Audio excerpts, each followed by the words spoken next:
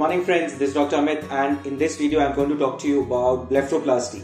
Blepharoplasty matlab eyelids की surgery. Any surgery which is done on these eyelids is called a blepharoplasty procedure. So first let us discuss what are the types of blepharoplasties. Second, indications क्या हैं, किन patients में we do blepharoplasties.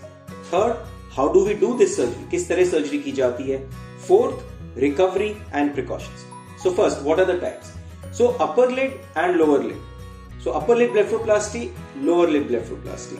So if a patient has extra skin on the upper eyelid, we do upper lid blepharoplasty. If they have extra skin on the lower eyelid, then we do lower lid blepharoplasty. Lower lid, there are two ways of doing it. One, जिसमें बाहर से incision लगा के cut लगा के हम लोग करते हैं, उसका पर्पस होता है to remove extra skin. Second, no cut, scarless. How do we do that?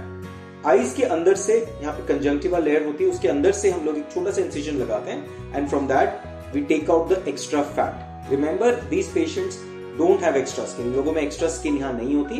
The only thing is extra fat होता है and generally these are younger patients जो 25 से 35 इयर्स में होते हैं where they don't have extra skin. The procedure called subconjunctival blepharoplasty which is scarless.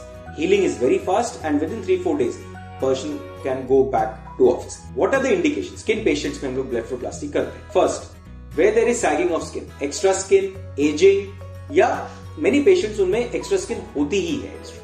Then lower eyelid में extra fat bags, hanging, aging appearance. So these are the patients who undergo a blepharoplasty procedure. There is a special type of blepharoplasty जिसको बोलते हैं Asian Blepharoplasty और double eyelid surgery. These are patients from Oriental descent जो China, Korea, north eastern parts of India, Vietnam, Cambodia, Japan, in countries में patients जो हैं they don't have this eyelid fold.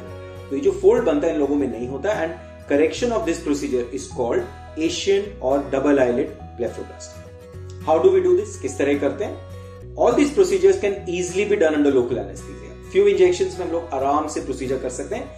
हम choose कर सकते हैं कि सिर्फ अपर लिड या लोअर लिड और both, all four lid blepharoplasty is also very much possible. जो incision है that is given along a fold, यहाँ पे fold के अंदर देते हैं and after a few weeks it becomes so beautifully healed कि वो नजर ही नहीं आता. You can hardly see the scar as well. The scars are hidden in folds. उनको छुपाया जाता है folds में, तो आपको कुछ हफ्ते के बाद वो नजर भी नहीं. Approximately 60 minutes to 90 minutes operative time लगता है and within 30 minutes surgery के you can actually go home. आप घर जा सकते हैं and then you have to rest for at least 3 to 5 days क्योंकि स्वेलिंग बहुत आती है. 7 to 10 days तक स्वेलिंग रहती है. So just be careful. No exertion, smoking, alcohol, कोई स्पोर्ट्स नहीं. ट्राई घर पे ही रहें एंड क्योंकि स्वेलिंग बहुत आती है you might need to where some sun glasses. After about 7 days आप घर से बाहर जा सकते हैं. थोड़ा मेकअप से थोड़ी सी ब्लूज आती है उसको छुपा सकते हैं. सन ग्लासेस पहन के आप अपनी normal activities you can carry out. Precautions, blood thinners, we must make sure कि आप ब्लड थिनर मेडिसिन नहीं ले रहे हैं. That is important. Aspirin, vitamin E, herbal supplements should be stopped. Exercising, alcohol, smoking should be stopped for at least 7 days after the procedure. And अगर आपको कोई और मेडिकल कंडीशन है, hypertension, blood pressure, you must let the doctor. Most important precaution, हमेशा ये surgery सिर्फ plastic surgeon से करें. Very very important. Do not do it with anybody other than plastic surgeon. So if you want to get more information about blepharoplasty or you want to get in touch with us, please contact us on our clinic numbers and me and my team will make sure that हम आपको सारी information आपको हमारे end से मिल जाए.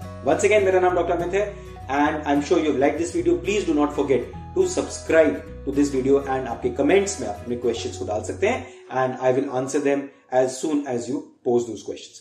Namaste.